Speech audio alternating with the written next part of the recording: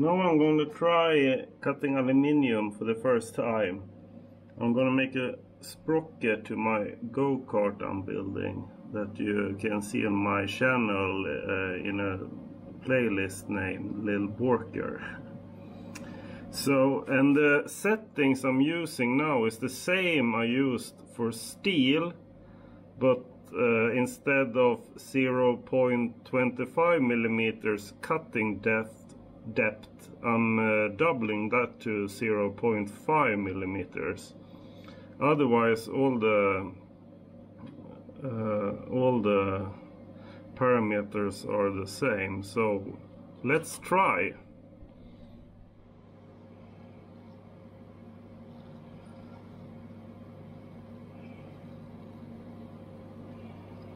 This is a very simple and exact way to measure the center of something circular.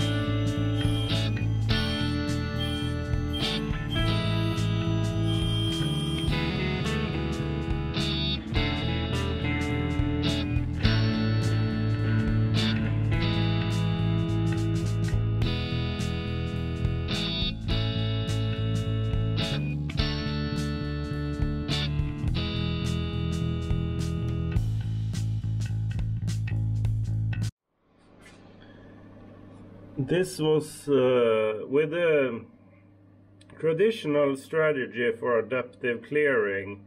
You use about 10% of the tool's diameter in step over, and you use as much as possible in step down. And this is the best result I got with that strategy. That is a very high RPM. In this case 24,000 RPMs on a 5mm high-speed steel 3-flute end mill, and the feed was 650 millimeters per minute. And I always use in Fusion 360 or in GibbsCam, I always use feed I think it's called feed optimization. That means that it's adjust the feed to the radius. So you tighten the radius, the slower the feed. And this is the best result I got. I may think I can get a better result vibrationally said if I use a very low step down and a very high step over like I used in steel. But the problem with that is that you only use the absolute tip of the end mill, so the end mill doesn't last so long.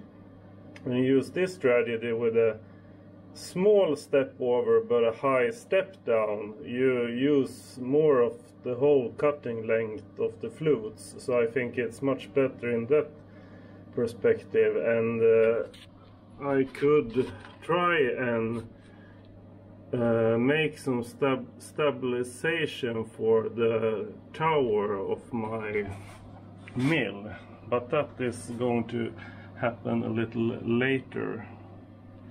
But now all the roughing is... No, it's one roughing left, and that's the pockets. And that's we're gonna try now.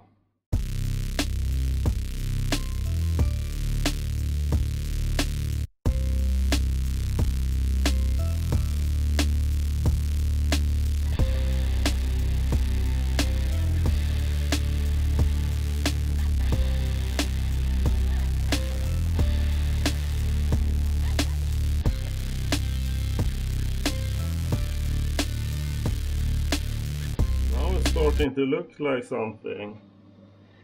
Now we've done first the 2 adaptive clearing of the from the top down to where the sprocket begins, and from the sprocket to the bottom.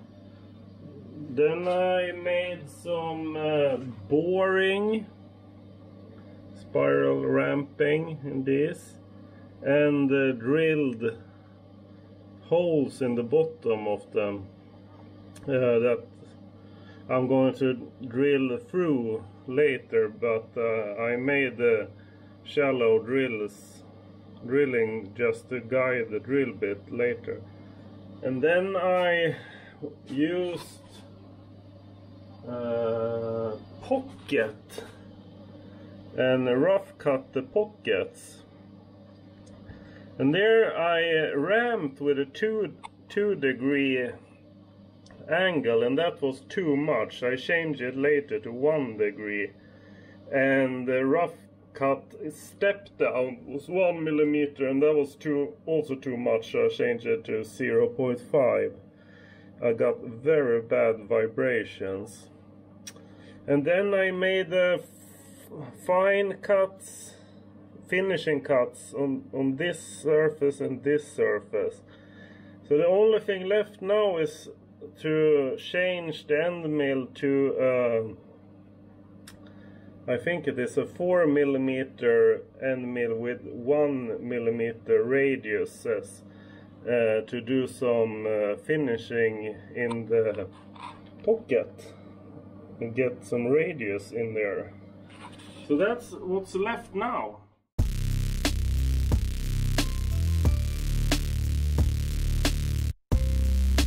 There we go, now it's finished. I made the last finishing passes with my new end mill hard metal 4 millimeter with 1 millimeter radius bullnose, and it's with a special coating for aluminum, and it worked so good. I don't know if you see the surface, but it's super perfect with no stick whatsoever. I didn't use any coolant or fluid and nothing, and it cut so good. Now I'm gonna take it loose and clean it up a little in the lathe, and then we see the finished in a little while.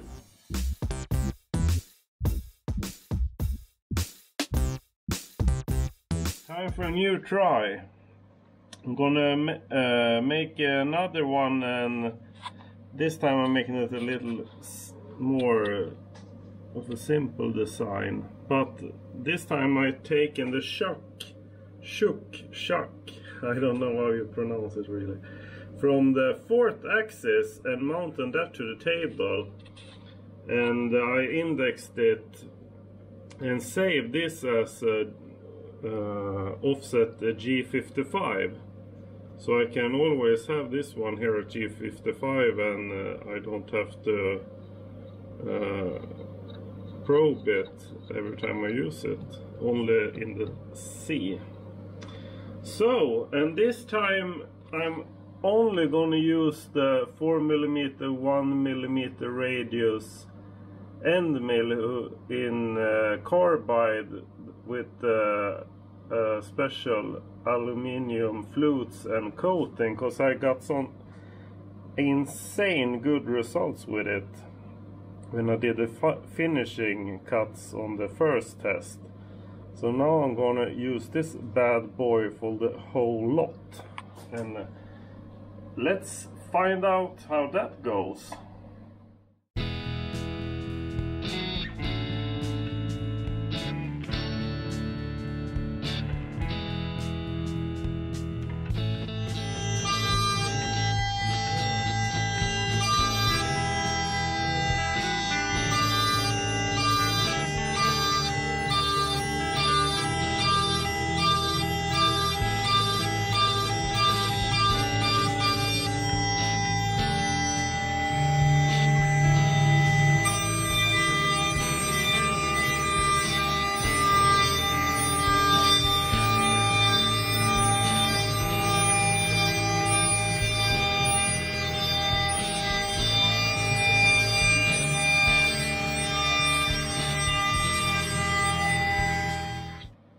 This result was the absolute best of them all.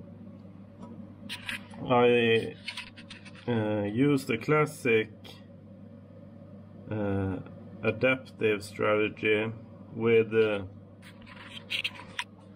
step down was 5mm on the first section and 6mm in the second, and the step over was 10% of the diameter of the end mill, which was 0.4mm, and it's absolutely amazing how good it worked.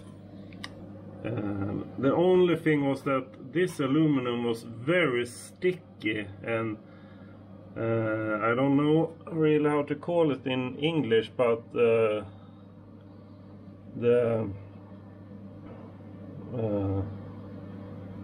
what is called the ships was very long ships, so they doesn't break easy, and they stick around the end mill. It becomes very sticky and sticks to the end mill between the flutes. So the solution was to spray a little oil every now and then, not so much, but a little bit here and there. Then it worked perfect. So now I'm gonna take him out and marvel at this beauty. Finally. And the shock worked perfect. Here we go. Super, super beautiful.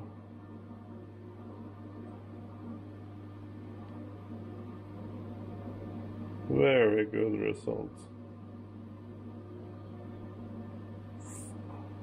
Amazing, I would say.